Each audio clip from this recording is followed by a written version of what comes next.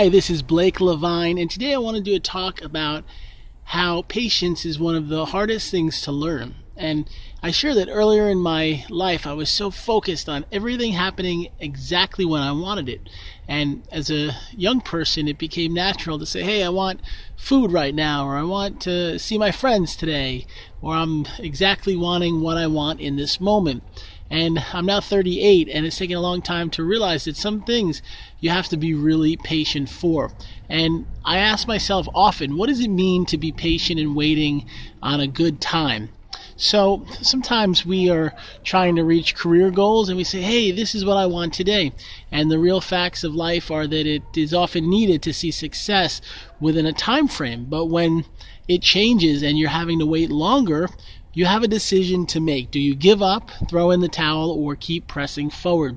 And what I've learned for myself is, do I have to really want the goal, or is it just something that I thought would make me happy? And earlier in my life, I tried to be successful on television and things like that. I thought that fame or accomplishment would bring joy and light into my life. And as I've gotten older, I realized that my main goal is to be in the moment and to figure out what my purpose is being here as a human being. And for me, it's to educate and share the lessons that I've learned, to try to handle difficult situations with joy and peace, and to be able to inspire someone else that maybe needs something that I have to offer. And the patience that I face today is figuring out, what can I do while also not feeling upset? And when I say that, I mean I have a business I've been working on for many years, and it's been slowly and steadily moving along, and I always wish that things would happen better and quicker. But I've learned that even trying to do a business is a success. Even having the courage to launch a website or make an educational video or to do a talk at an organization, these are things that not everyone has the courage to try.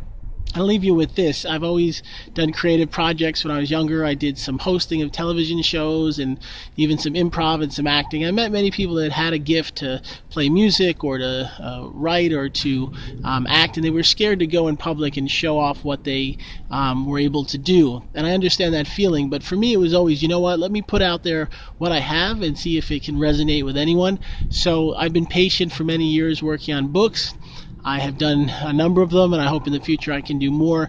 But it's been a process of learning to be patient. When they've been signed by publishers, I've had to realize that it doesn't happen overnight. And I say this to you: set the goals that you want.